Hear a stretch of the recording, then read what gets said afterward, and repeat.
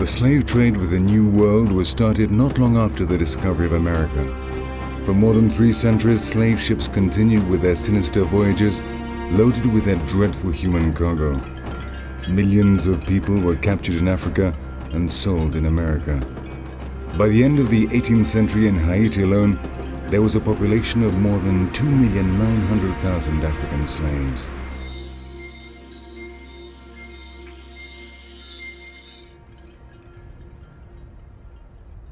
After becoming a French possession in 1697, Haiti soon became America's biggest producer of sugar and also one of the places with the highest number of slaves in the world.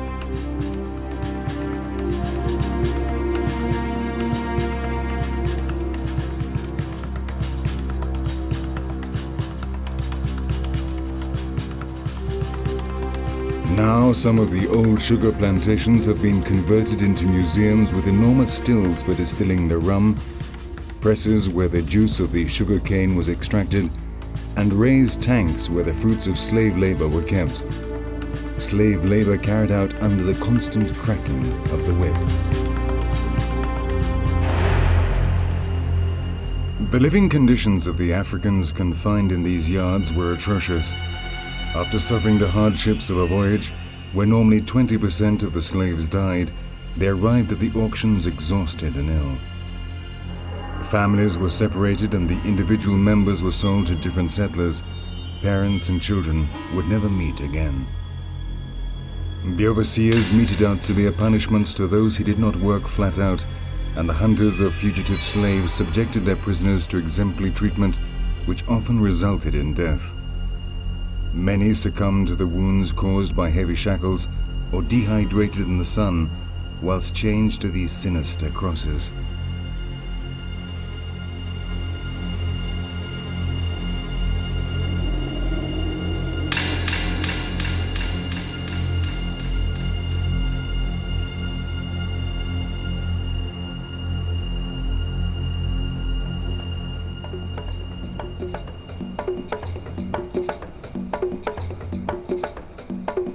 Cape Haitienne was the point where the slavers would unload their ebony merchandise, as they called their foul-smelling load of dying slaves that survived the voyage. Today it is one of the most beautiful colonial cities of Haiti. Its houses speak loudly of the opulent past of the French settlers who managed the sugar plantations. By the end of the 18th century, the black population had reached about 3 million, and there were ever-increasing problems controlling them. The blacks that escaped, known as browns, hid in the mountains and organized themselves in very large rebel groups. The rumors about the French Revolution gave new strength to the rebels. Boukman, the leader of the Browns, organized a great secret ceremony in Bois Caiman. That night, on the 14th of August, 1791, a black pig was sacrificed and all those present drank its blood. The revolution of the slaves had begun. The message was very clear: cut off heads, burn houses and destroy plantations. In a few days, more than 1,000 whites were killed. The terrified white settlers started the legend that the blacks had made a pact with the devil that night in Bois Caiman. Many slaves were captured and executed. The brown Macandal was burnt alive, so becoming a legendary martyr who is still called on in voodoo ceremonies today. Toussaint Louverture became the leader of the blacks and started a rebellion that lasted for 10 years until on the 1st of January 1804, Haiti proclaimed its independence, so becoming the first black republic in the New World.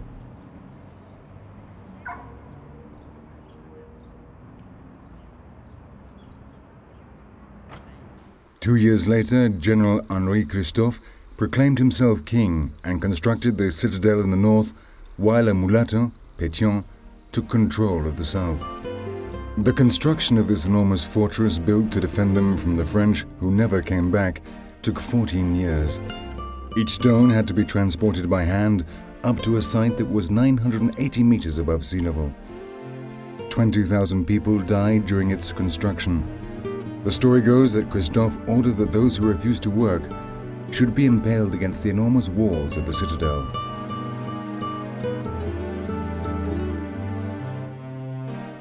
It could house up to 10,000 people, and its geographical situation made it virtually impregnable. King Christophe built up an arsenal of more than 250,000 cannonballs for the various types of cannons that he had installed in hundreds of embrasures. The citadel, the largest fortress in the Caribbean, was left anchored in the mountains as a testimony to the struggle of the Haitian people for their independence.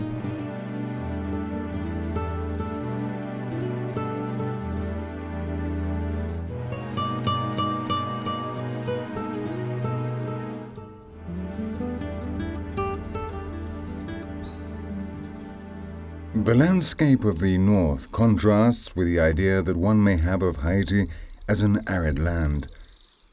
In this region, where King Christophe still seems to reign, the forests are luxuriant and leafy and full of life.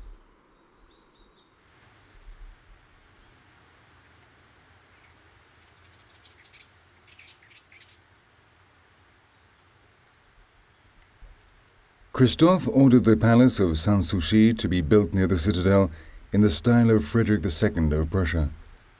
In 1820, at the foot of the palace stairs near the church, the eccentric king ended his own life by shooting himself with a golden bullet fired from his silver revolver. He had repressed his subjects to such a degree that they rose up against him and forced him to commit suicide.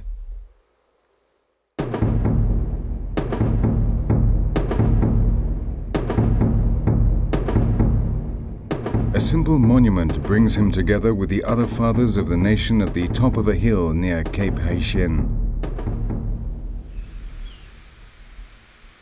The voodoo phenomenon was born during this period of struggle in spite of the colonial authorities and repression of the church. The African gods that traveled in the slaves' minds had intermingled with the Catholic doctrine of the settlers. A new religion had been born.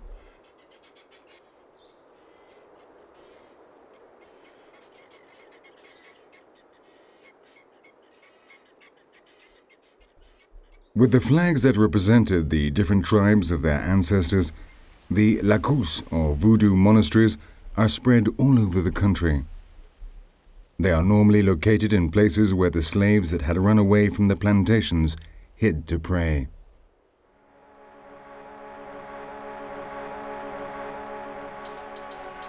Voodoo is a religion that is very closely linked with nature, and many of its deities dwell in rivers, valleys, and mountains.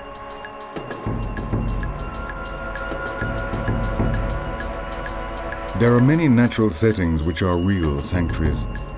The faithful retreat to these places to meditate and meet their luas, or family spirits, and the principal forces of the universe. These are spiritual observatories that enable them to communicate with the great beyond.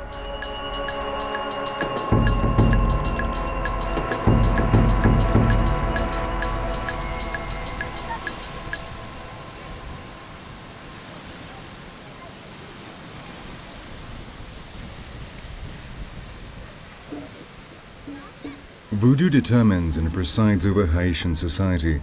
It is always present in a world where everything that happens, be it good or bad, is attributed to the direct intervention of the spirits.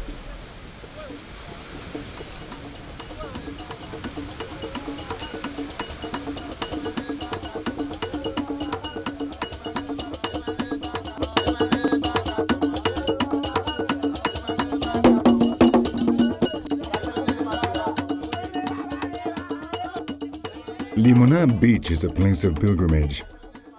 Preachers from the most distant parts of the country come here to perform Guinée ceremonies and beseech the favor of Azuli, Mother Earth, the goddess of love, who is identified in syncretism with the Virgin Mary.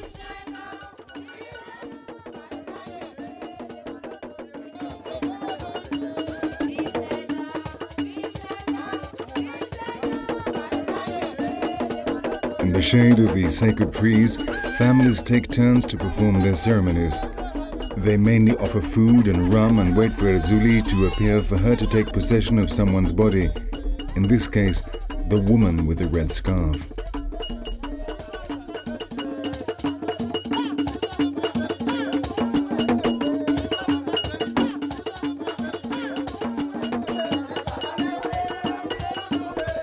Etsuli likes to flirt and seduces people without distinguishing between sexes. She may enter the body of a man or of a woman, but everybody will immediately recognize her because of her suggestive movements.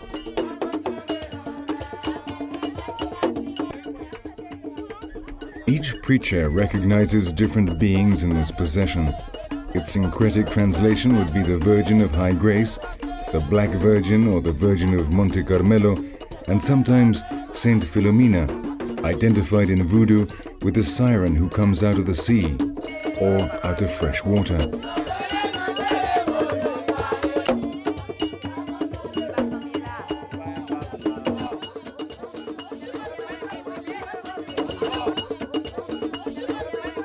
Other participants also go into deep trances. People help them and respect them, as in these movements their souls are outside their bodies. The luas or spirits have taken over their bodies in order to express their wishes. During these processions there are frequent displays of the protection conferred on them by the influence of the deity that dwells inside them.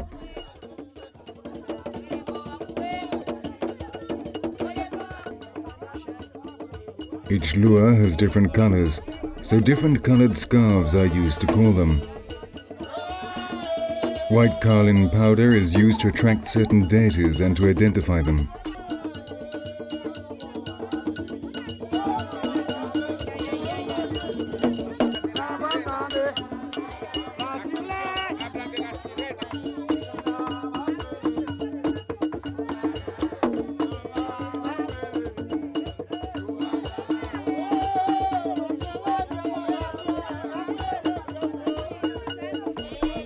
Etsuli has just recognized one of her followers by the rings that adorn his hands.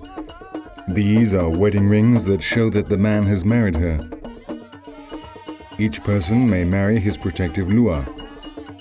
They gather their relations and witnesses together and go to the Onfo, or voodoo temple, where a mystic wedding is held. From this moment on, the earthly spouse will have to abstain from sexual intercourse on certain days specified by his lua. For example, Etsuli prescribes Tuesdays and Thursdays, and on these days she may become before her servants in her dreams. Here in Limonad, voodoo lives alongside the church. The devotees alternate their religious customs without any problems. From the olden days, when the settlers prohibited their African religious services, the slaves were forced to praise their gods whilst kneeling before a Catholic icon. In this way, syncretism arose and the majority of the lua have their corresponding Christian deity or saint.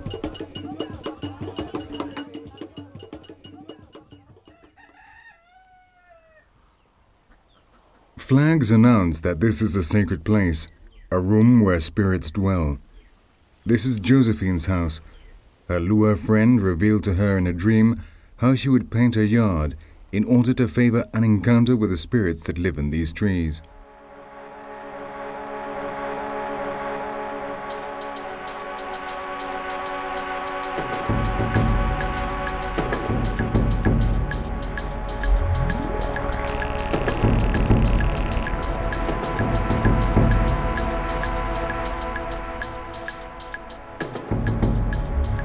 Voodoo philosophy is very closely linked to nature and therefore has an ecological bent.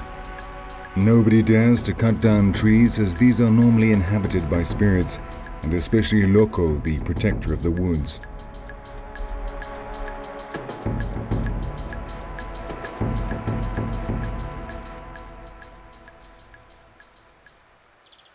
Lakus, small villages that have arisen around a temple, can be found throughout the country. A great sacred Mapu, as they call the Saibas, presides over the Laku of the Congo. The power of these Saibas comes from the belief that they can talk to the gods. Unfortunately, most of them were cut down by the French during their struggle against the slaves' revolt.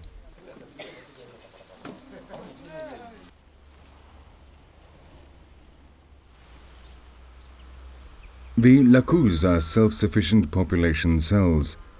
Work is communal as the product obtained from the work. Each Laku is run by a Hugan, or voodoo priest, who is called Mambo. In the case of a woman, and he or she is assisted by a council of elders. Its inhabitants normally have the same African roots: Congo, Ndomi, Mandingo, Ui, etc. There is a Paris style inside the temple which is dominated by the Potomitan, the pillar by which the forces that have been invoked may descend.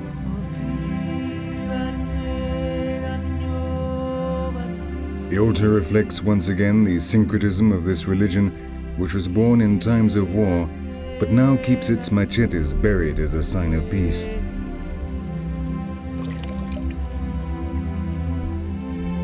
The Ungan carries out a cleansing operation that also serves as a protection against spells, and he shows us the house of Shango, the lure of thunder and catastrophes, equivalent to Saint Barbara.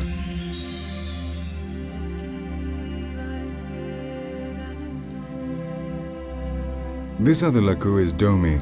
Its architecture takes us to another African region from which the Yoruba deities, the Orekshas, departed.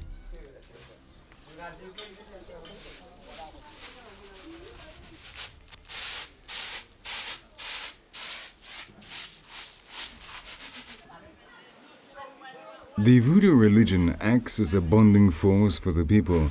It joins and fits together the range of different customs of the different ethnic groups from which the slaves that populated Haiti came. It helps to prop up a society that owes its existence to this religion.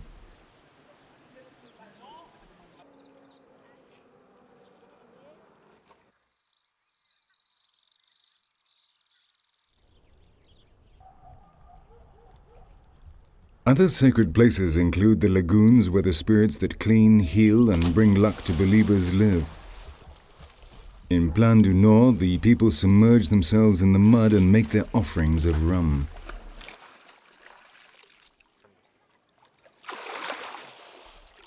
Wearing the large straw hat that characterizes the Lua Saka, Fido Pascal, a well-known journalist and veteran of the struggle for freedom of his people against the previous regime, acts as a guide for us. Thanks to him, we were able to discover the real voodoo and avoid the countless obstacles placed in our way by the mafia that limits and sells access to this religion to foreigners.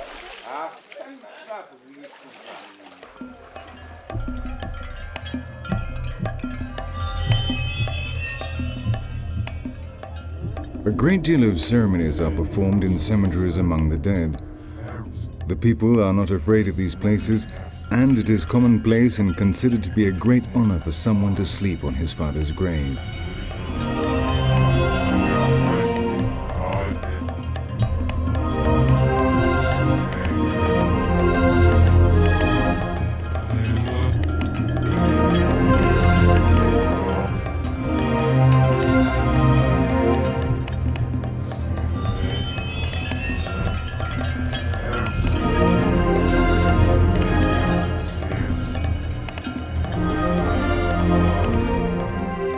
The tomb of Baron Samdi, the king of the dead, can be found in all cemeteries, although in some it can only be identified by the people from the village to stop outsiders using the cemetery for their own voodoo acts. Normally, it can be recognized by its large cross and where the first burial was made. Tonight we are witnesses to an expedition made by Hungan from Artibonito, the region of Haiti with the strongest magic. At the foot of the cross, the Hungan smokes a piece of paper over some candles so that the Lua Great Way allows the passage to reach Baron Samdi. Later, Kafu, who controls the crossroads between the earthly world and the great beyond, will have to give his permission. A fire is prepared with pine sticks and pieces of paper with someone's name written on it to prevent somebody leaving another person. They also use special powders made by the Hungan. In voodoo, these powders are very important. Each Hungan has his own mixtures, which range from healing powders to zombie powder.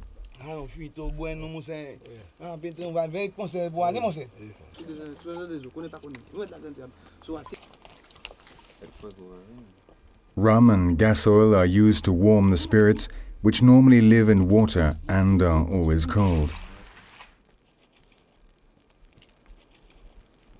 The heat attracts them, and the Hugan is mounted by Baron Samedi, who is equivalent to Saint Expeditius, which is why the ceremony is called an expedition. Nobody can refuse to return his violent greeting that transmits energy from the other world.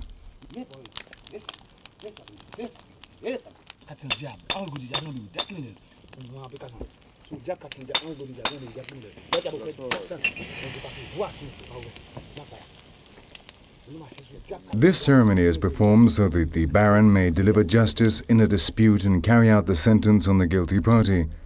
The red and black dolls represent the protagonists, men and women, of the lawsuit that is presented.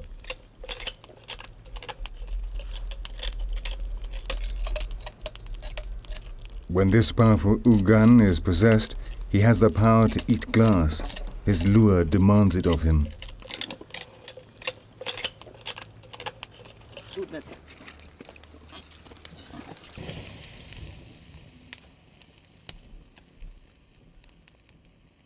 Baron Samedi reigns over all the Gede, the spirits of the dead. When he mounts someone, he acts like a joker and uses obscene language. This is the lure of sexuality, and he falls in love with women. His dance imitates the coital act, and he always smokes a lot.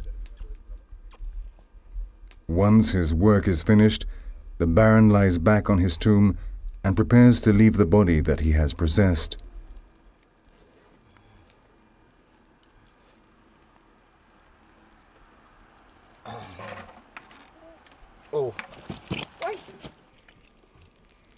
The Hugan is shocked when the Baron leaves. He does not know how he got there. He can remember nothing.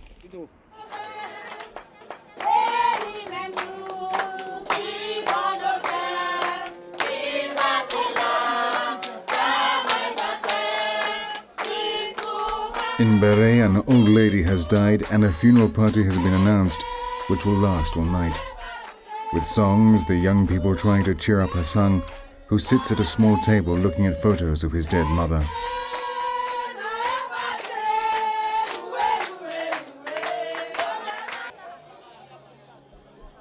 The whole village attends the party. It is a social duty to attend the dead from the moment that death occurs.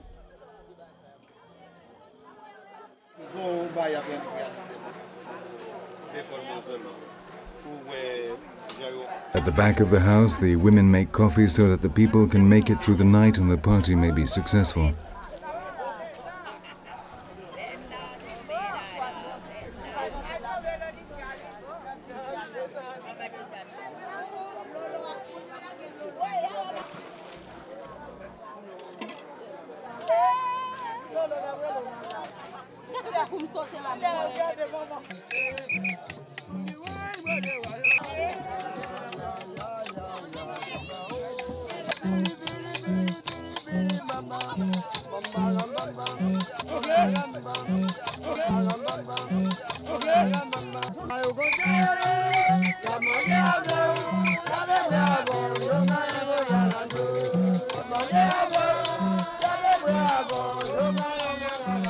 They have a totally different view of death from the Christians. The cycle is renewed and death is the end of the journey through life. Now the soul of the deceased will walk towards the past to meet up with his ancestors.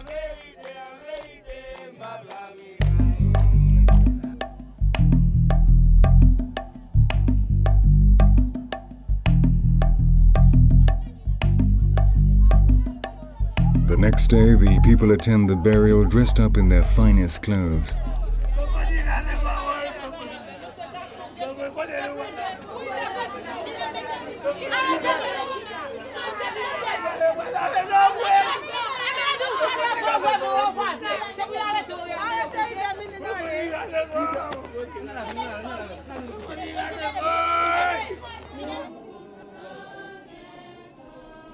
Scenes of grief continue. It is necessary to shout a lot so that the dead person knows that he is dead. The soul does not leave the body immediately, instead it remains at his side, and it is necessary to convince it to go off with the Gede. otherwise it could disturb the living. In some places they turn the coffin over many times so that the dead person gets lost and cannot find his way home.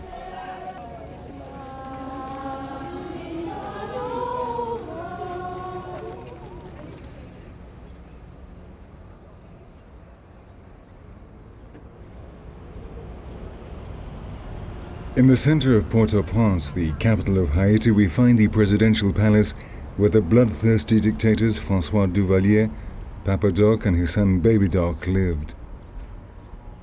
Opposite the front of the palace is the statue of the slave Toussaint Louverture, who led the fight against the French.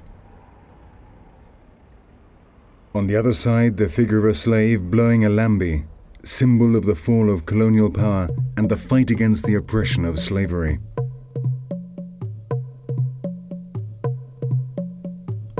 Haiti is the gallery of art naïf. The Church of the Trinity is the first that opened its doors to this type of artwork. The art of a people who feel the need to express themselves by painting in this way. Haiti is the country of color. The people paint their houses, their streets, and their collectively owned cars, the famous tap-taps.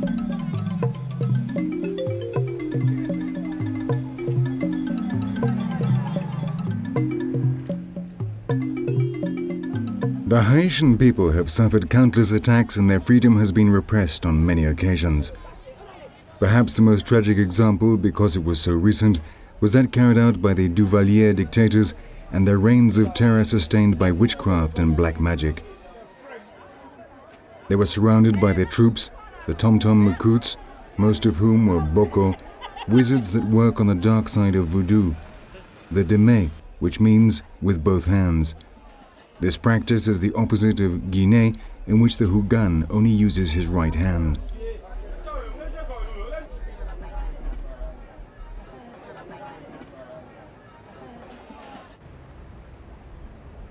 The Catholic Church does not like to coexist with voodoo, while the voodooists, on the contrary, have no trouble coexisting with the Church.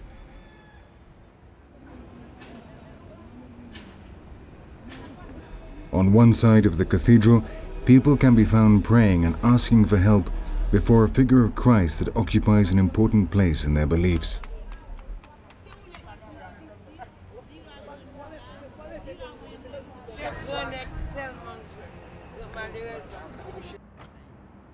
Rituals are celebrated daily in the cemeteries of Port-au-Prince.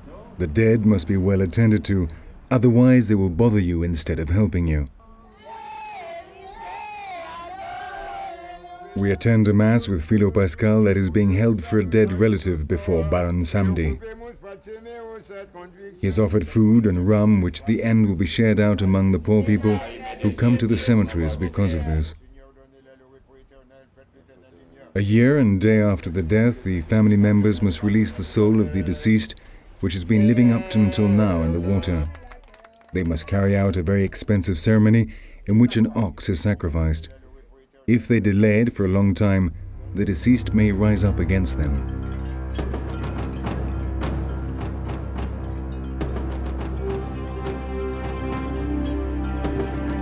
In the traditional voodoo law, the maximum penalty is zombification and not death.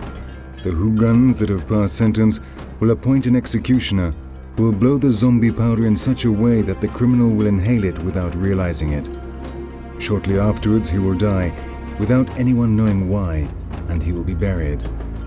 Sometime later, he will be exhumed, an antidote will be applied, and they will steal his soul. He will obey the Hugans and will work for the rest of his life for them. In fact, they reduce him to a cataleptic state produced by tetrodotoxin, the main ingredient of the zombie powder. His brain does not receive sufficient supply of blood, which combined with the shock of being buried alive, causes irreversible damage to his mental faculties.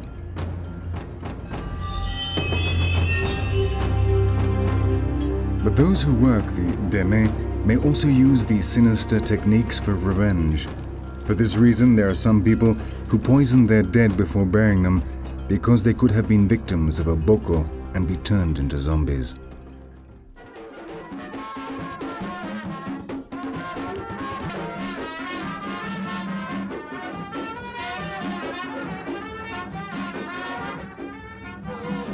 The most important secret societies were born a long time ago and were the real spiritual support for the uprising of the slaves.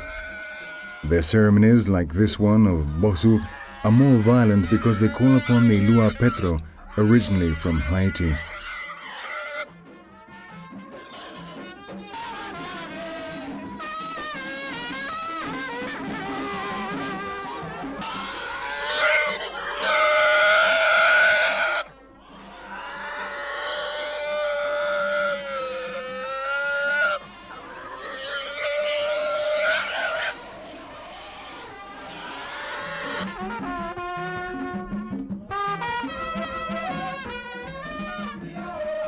The voodooists inhale some powder made up by the hugans, which stimulate the senses and keep them awake all night long.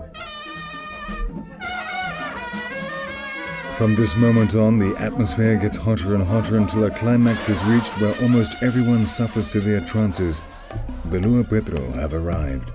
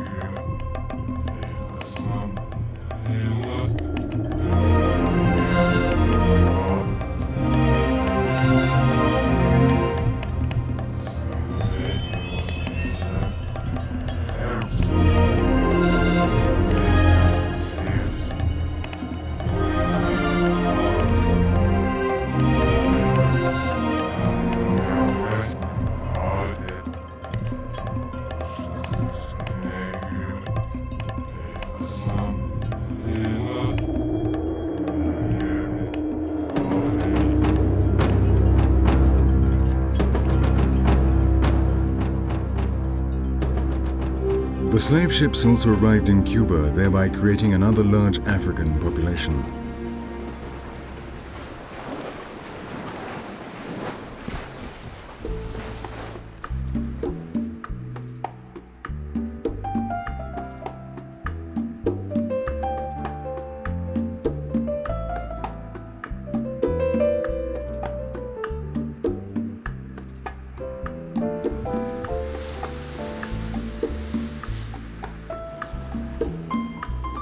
Here, the rebel slaves were called cimarrones, and they also had to win their freedom.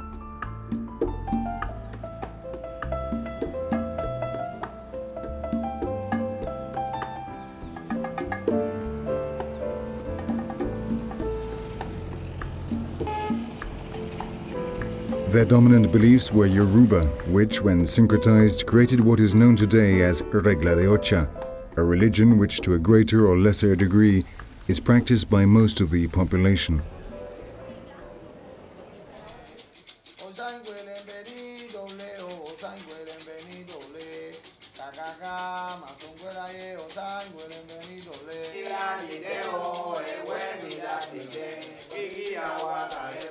All the rituals of the Regla de Ocha start with the smoking of herbs such as basil or siempre viva, everlasting flower. Apart from the purification of the participants, the spirits of plants, animals and men must always be present in the Regla de Ocha. They wear white and worship the same deities as in the Haitian voodoo. Olga holds the chicken which they are going to sacrifice to Exu. The Babalawo that she went to see consulted the oracle to Ifa, and he told her what to do. She had run the risk of being deceived by a man.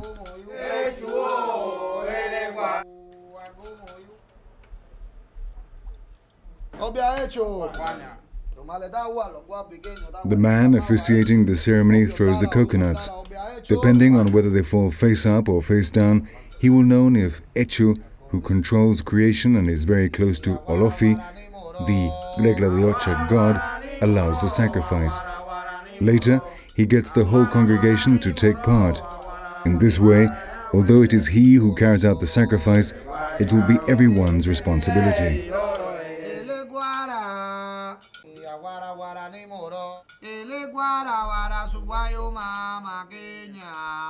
The flowing of body fluids substitutes human life. Life is given in order to preserve life and establish a unifying link with the supernatural order. On these altars we can see the African gods Okun, the warrior, Sango, the Oreksha of thunder and lightning, or Saint Barbara in syncretism.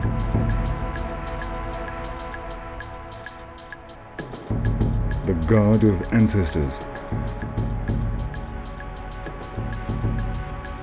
Orula, intermediary of Olofi the sun, and above this, Obataya, the lord of the mines, equivalent to Our Lady of Mercy. And lastly, Saint Lazarus, the saint of epidemics and diseases.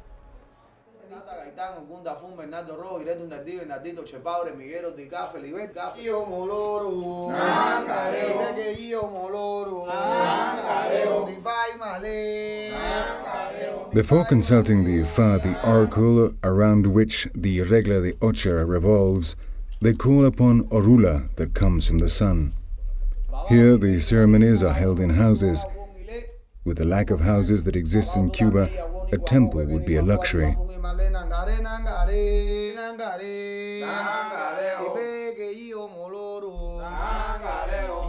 They drink the Rara Ekuo, a soft drink made from corn which protects them from the heat which comes down from heaven through the spirit Orula.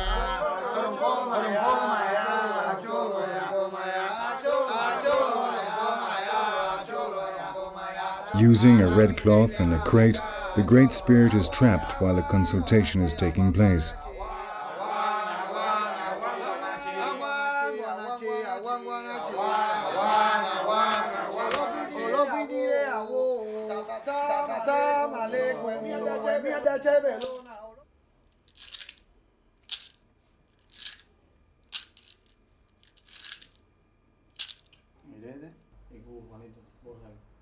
The Yoruba Ifa uses a very complicated prophecy technique.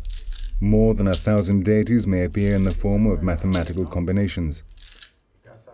The Babalawoa must interpret them correctly and identify the final answer to the consultation, which will be the decision and order of Orula.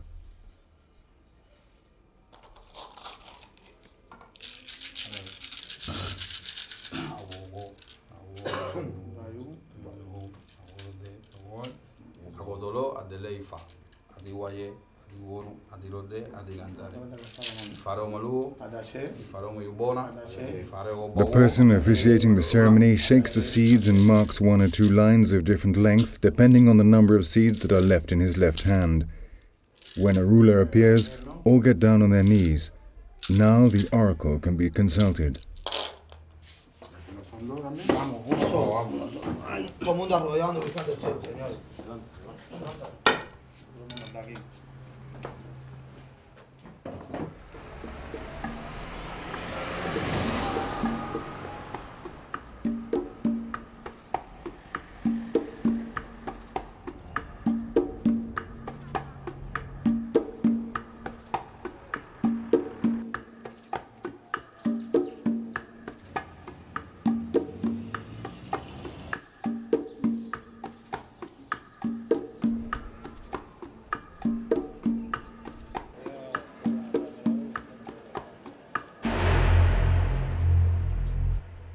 Jacinto is a member of the Ahuaca secret society and today is undergoing an initiation ceremony in the Palo de Monte, Cuban black magic.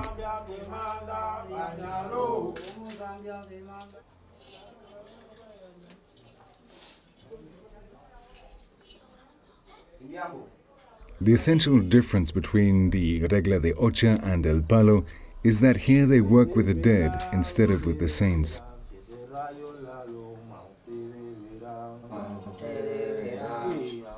This religion is based on the prenda mayombe, the pots where they catch the dead in order to use them in rituals. If the offering has crosses, it is to do good. If it does not have any, it is for black magic. It will be covered with black cloths and will be called prenda judía, or Jewish offering. They use sticks from different woods, stones, human bones, tools, coconuts, and a dead man's skull.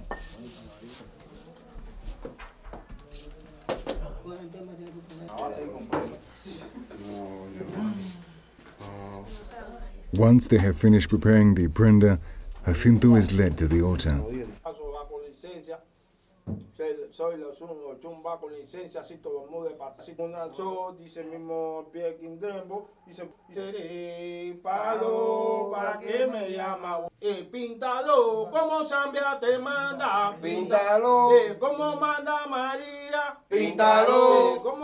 The songs announce the action they are performing. They are clear and repetitive in order to guide the prenda and so guarantee that the ceremony is successful.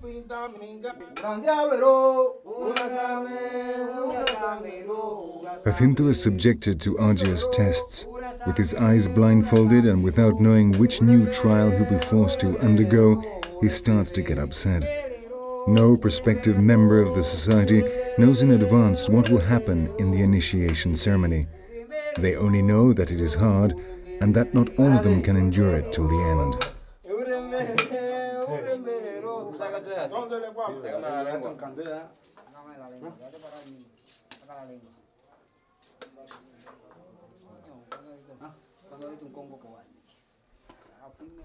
He soon feels faint.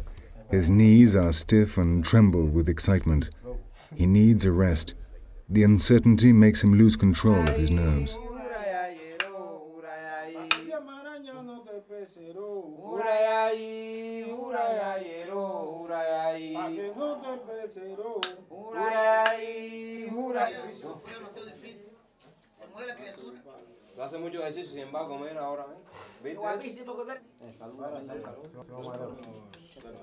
His fellows encourage him, but they urge him to stand firm, saying, "This is a sacrifice, but you must suffer for the prenda."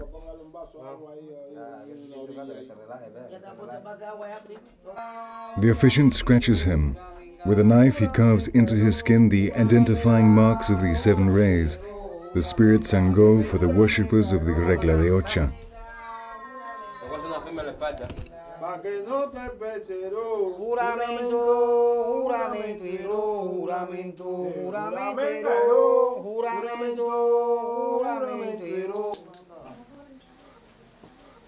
The candidate is exhausted, but the worst is over. Now he only has to receive blessings.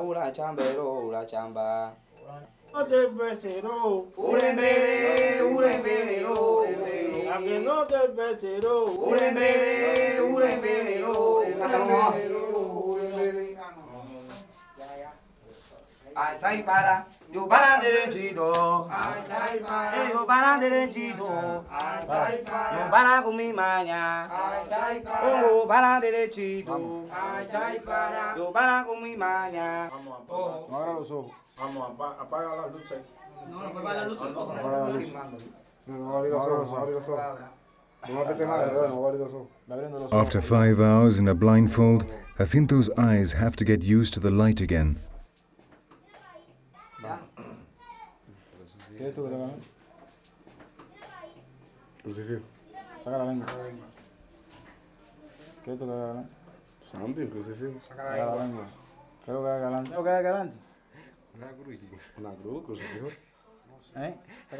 The officiant instructs him to stick out his tongue, pressing a lighted candle to his mouth while repeating the principles of the religion.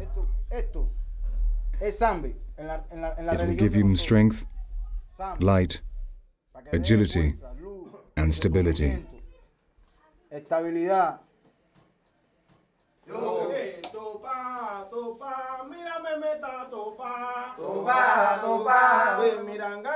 Once the initiation is over, the prenda's mayombe must be fed, so a goat and 2 hens are sacrificed.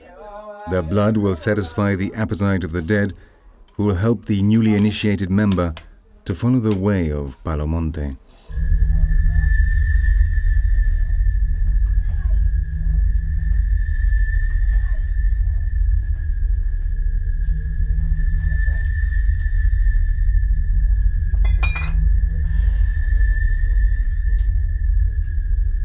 Drink from the goat's head. Take it as if it were ours, and allow us to go on living.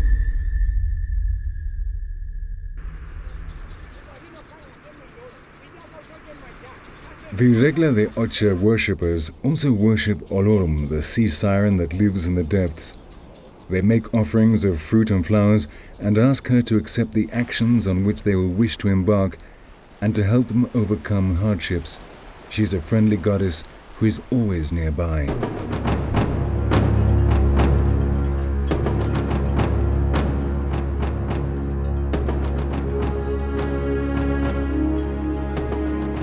Brazil was the other place where a large number of slaves arrived during the time of the slave trade. It is estimated that there was a population of almost 9 million black Africans at the end of the 18th century.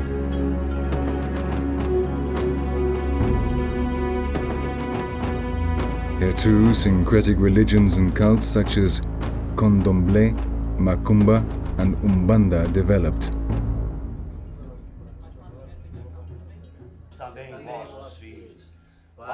Whites and blacks both practice these religions, which have developed at the same time as members of the highest social classes became followers.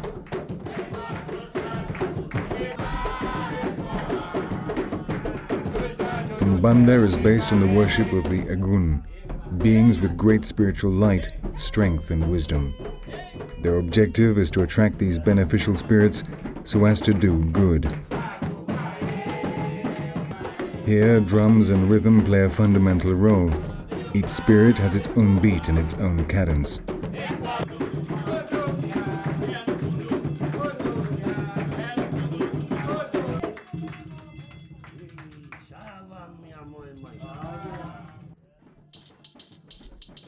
Their altars are dedicated to the same deities as in voodoo and Regla de Ocha, Exu, Ogun the warrior, Lemanya the siren, Obatala the creator, Sango, and the rest of the African pantheon.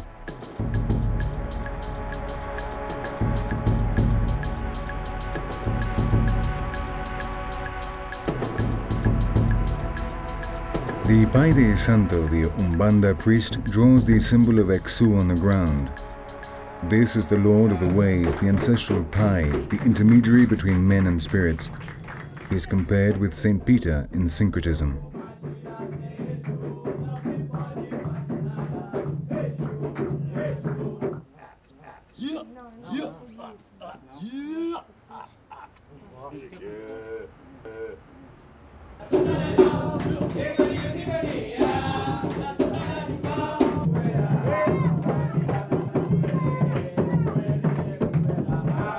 This is a joker of a spirit that drinks and smokes a lot, but who is beneficial and loves children.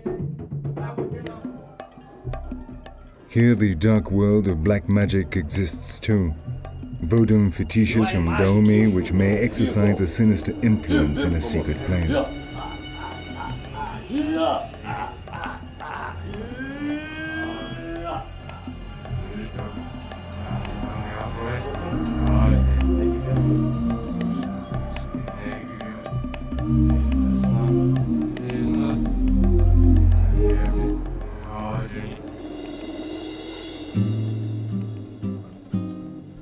There are enormous Umbanda temples like this one in Rio de Janeiro with hundreds of thousands of worshippers.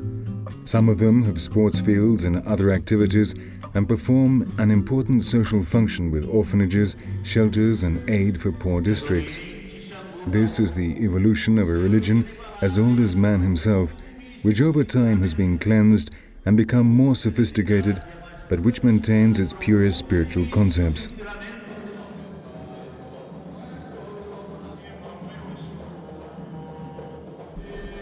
Periodically, the followers meet and perform sessions where our now familiar African deities descend to transmit their messages. The trances are not as sharp as in other religions, but they all encounter their friendly saint.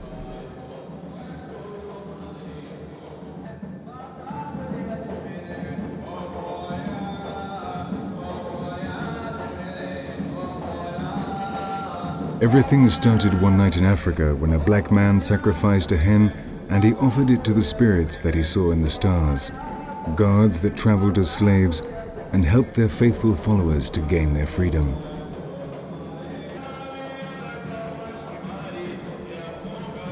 Perhaps everything that we have seen is not real. Perhaps spirits do not exist and do not live so closely alongside the living.